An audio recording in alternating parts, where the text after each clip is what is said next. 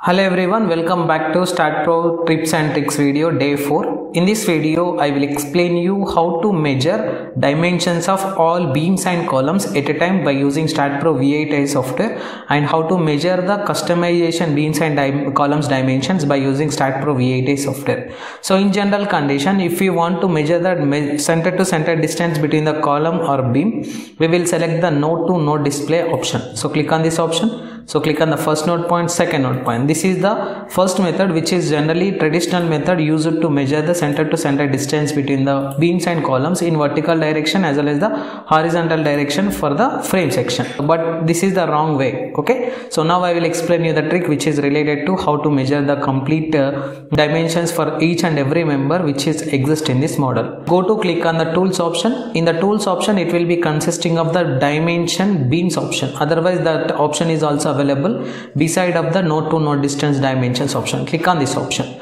So here it will be consisting of display option and remove option. So it will be consisting of dimensions to view, dimensions to selected beams, dimensions to selected list.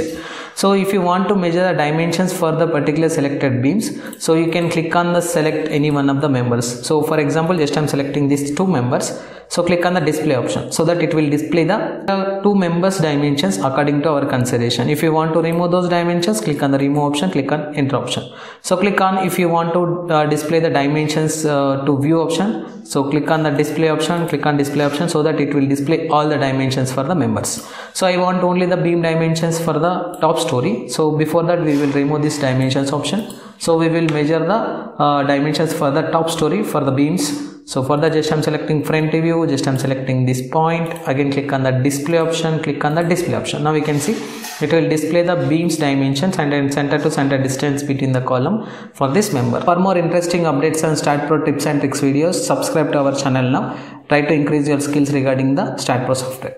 Thank you. We will see in the next class.